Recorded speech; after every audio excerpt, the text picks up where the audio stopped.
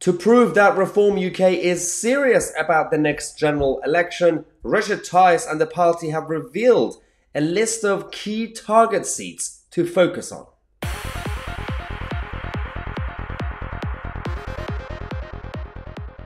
Welcome back to the show, everybody. We are seeing and hearing a lot more from Reform UK over the last few days and weeks. Richard Tice has been proactive. Even Nigel Farage is teasing us with his return to frontline politics. And Reform UK as a whole, as a party, they seem to be more organised. They seem to be having a proper planning. And regardless of the fact that some people watching this, that you might be tribal, you might still be a member of the Tory party or maybe Labour or whatever.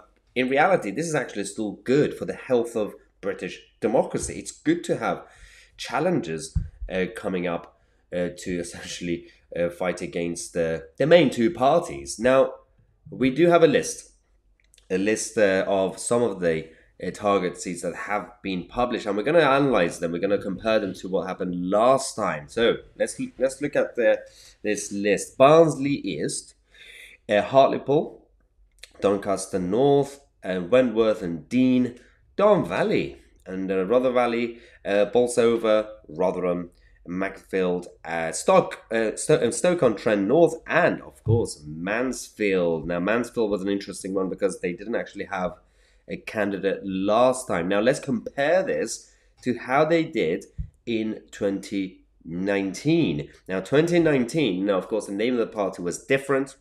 The Brexit Party was active, but it was the same team basically. And 2019 was also the key election for Boris Johnson, up to a point where even Nigel Farage, who was still leading the party, decided to avoid Jeremy Corbyn from winning the election and destroying Brexit.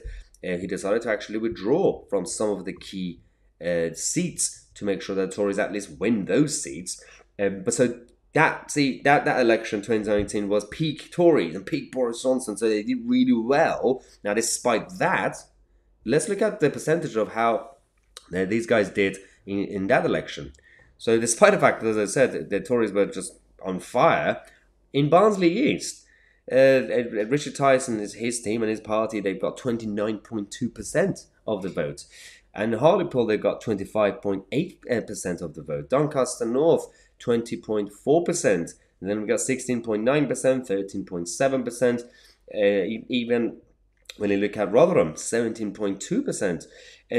Mansfield, they didn't have a candidate, but this is actually quite promising, these numbers, because as I said, it wasn't even a serious election really for the Brexit Party back then, because everybody basically rallied the troops behind Boris Johnson and his campaign slogan, "Gets Brexit Done." So getting these numbers in that year is quite impressive. And now the Tories are going down. Now the Labour Party is still not really fully trusted.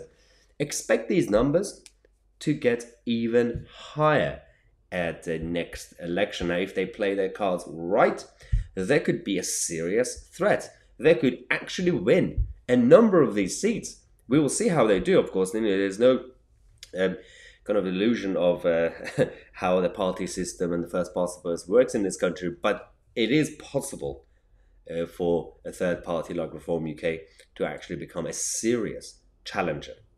Now, we're going to take a quick break. Actually, we might have I might do a live stream later on today, but otherwise, there will be covering everything else on the channel on a regular basis. So the best thing you can do is subscribe to the channel, click on the notification bell next to it. I'm Tousi, and we are the media.